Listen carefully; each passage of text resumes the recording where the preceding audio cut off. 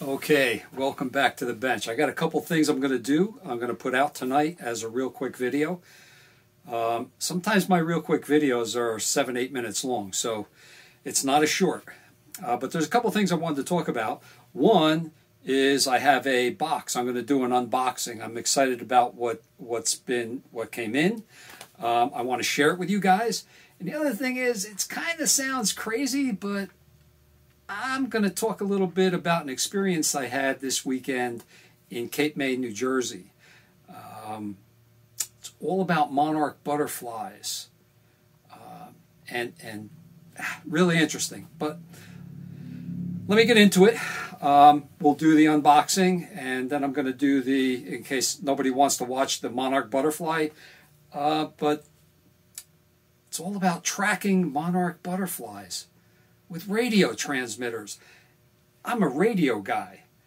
If you're a radio guy, you got to be thinking to yourself, this guy is nuts. How are they putting radio transmitters on monarch butterflies? For those of you that don't know, monarch butterflies migrate. Picture this. From all over the United States, they fly to Mexico. It's a more specific place in Mexico. I'm not going to go into that. I don't have all the details, but think about it. A butterfly. It flies all the way back to Mexico to winter. Think about that. Thousands of miles. So that's one of the things I want to show you and talk about, because I just found it very interesting. Okay, so some of them only migrate to Southern California. The rest of them all migrate down into Mexico, and I just found that very interesting from a radio perspective. A radio transmitter attached to a, excuse me, I'm gonna sneeze. Radio transmitter attached to a butterfly. Pretty cool. Well, let's get into it and I'll show you. Okay, I'm doing a unboxing video. I'm pretty excited about getting this. I don't do unboxing videos, but this time I am a little excited about it. This box was sent to me by one of my viewers, Rob, from Florida. I want to thank him on air about this. And let's get into this so we can see what it is. He packs things very well. He sells stuff on eBay, so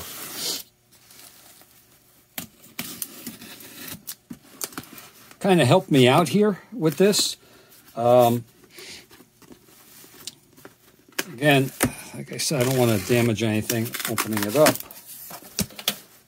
And I took the packing label off because I just didn't want that on air. Okay. Rob from Florida. My God, look how nice this was packed. Got lots of bubble wrap for when I ship stuff. Thanks, Rob. I'll be able to reuse this. And let's get this up. Let's get this box out of here. Keep this. You guys might have an idea of what this is. Unwrap this nicely. Rob did a great job of packing this. I'll tell you, I bought stuff on eBay. It's amazing it got to me without getting broken. Did a nice job with the packing. Look at this. This is another Heathkit VTVM model V7A. Thanks, Rob. Actually, I thought you were just going to send me the meter, but I love it. Thank you very much. I will be changing the plastic cover using the one from mine onto here, but Rob tested the meter. You can see it's got a little static electricity on it. Rob tested the meter for me before he sent it up. Meter is working fine. So this meter is going to be taken out of here and put into my project. So this will get me going again with the Heathkit VTVM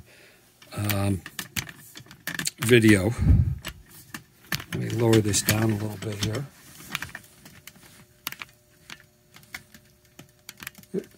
Sorry if I'm making you nauseous here. But that's it. Rob, again, Rob from Florida, thank you very much. And we're going to get this up, hopefully, this weekend. I'll get all of this up. And my package still hasn't come from DigiKey, so the additional parts I'm waiting for. Although the zero adjust, again, I'm going to test this one. If this is a good 10K pot, then I will be using this one rather than the one I ordered from DigiKey, because it's probably a better quality to begin with than this Chinese junk that's coming in that we're buying now. Very good. Thank you, and stand by. Okay, so now I'm going to talk a little bit about this project Monarch. They've been tagging Monarch butterflies for decades using little stick-on, I don't know, like little stick-on tags with numbers and stuff on them that identified them and where they were released from. That's pretty cool when you think about it, because like I said before, Monarch butterflies migrate. I didn't know that. And my wife happened to see this thing, was talking to me about it, and I said, wait a minute, they're going to put a radio transmitter on the back of a butterfly. Oh, this I have to see. I'm a radio guy. If you're a radio guy and you don't think that this is cool, I don't know what will. Okay, so this is, we were at the, you can see it up here, it's the Cape May Point Science Center, and they've got a project, Project Monarch. They're asking for donations. I mean, there's still more tagging going on with stick-on tags. This radio transmitter tagging started last year. A company, oh my God, I feel bad. I don't remember the name of the company. But they developed, in concert with the science people out of Cape May Point Science Center, a tracking device, so they can be attached to the back of the butterflies. Now, again, it sounds like a lot, $200 or more, and you can have a butterfly named after you. One of the things they're doing is, rather than just giving the butterflies a generic name, or a serial number that people have to look up, they're actually giving them names. Right now, I believe this is only being done out of Cape May. I was told that because this is something brand new, it's not under mass production yet, these tags cost about $175 a pop, per butterfly, you could say, to track it. So what you're doing is you're sponsoring one butterfly to be tracked, basically. Maybe two. You get it. They probably get a discount on them, but this is amazing. So what I'm going to show you, and I don't know where they go down in Mexico. I don't remember where it was. Someplace in the Yucatan, up in the mountains, in these dense forests or whatever it is. He explained it all. All the monarch butterflies, or the majority of them from the U.S., all migrate to this spot. There's also some that go to Southern California, okay? But the majority of them go down to Mexico. Kind of like we go to Cancun for the winter. They go down and hibernate over the winter before they start their migration back north again. And obviously it's not the same butterfly down and back, but it's a series of generations that do this back and forth. So what I'm going to show you is, where are we here? Okay. So right here, you can see here's the scissors and a pair of tweezers. Here is the tracking device. I'll scroll in so you can get a better look at it. This is it. This is about the size of a grain of rice. On the top, I'll move it over a little bit. On the top is a solar panel. Okay, no batteries. This is a solar panel that that powers the Bluetooth transmitter underneath it. Is that cool or what? This is the antenna. This big long black tail is the antenna. I just find that so amazing. And let me bring it to the next picture if I can. Okay. Let me make it bigger here. See, where are we here? Okay. Here he is. He's actually gluing it on. You're saying, oh my God, they're gluing this on.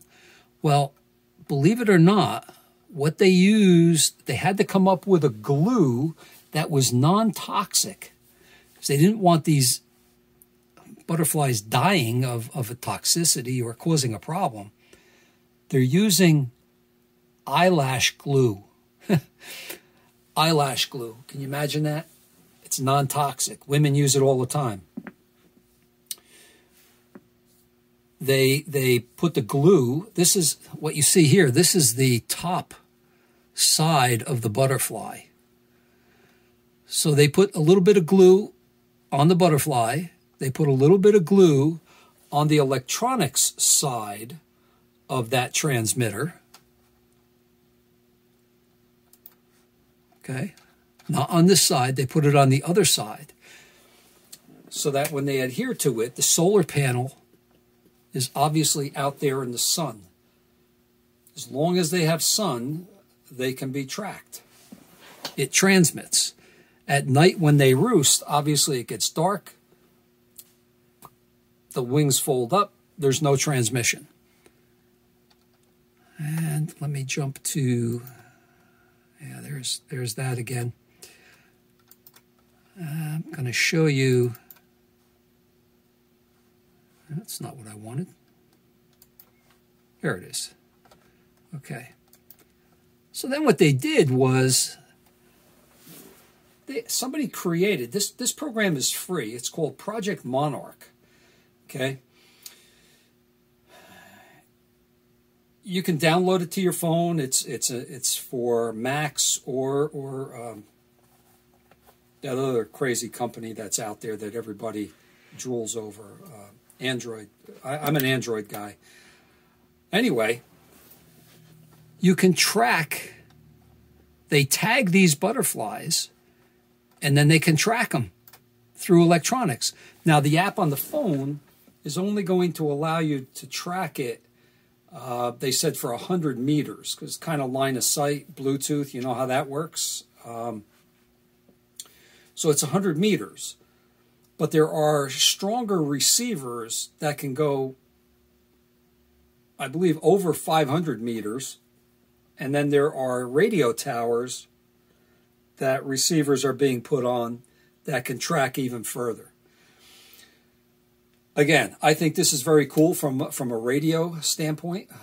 I'm a radio guy. Whoever thought they would be able to make a transmitter, well, look at it like this. They put this stuff in your ears too. Attach it to a butterfly. Very cool. You can download the app. It's called Project Monarch. And you can, I can't do it because I'm filming with my phone, so I can't show you my phone. This is a screenshot off of that. So again, this was in Cape May, New Jersey. This is the only place that I know of, from what he was saying, that is using these electronic transmitters for the Monarchs. But picture this, guys. These Monarchs they don't fly over the ocean. So they have to fly along the coast, maybe go across the Delaware River someplace, land on the other side, and then follow that all the way down into Mexico, all along the coast, down into Mexico. They tracked one. In 3 days, it went 500 miles. Is that amazing or what? A butterfly. Very cool. I just thought I'd bring this to you.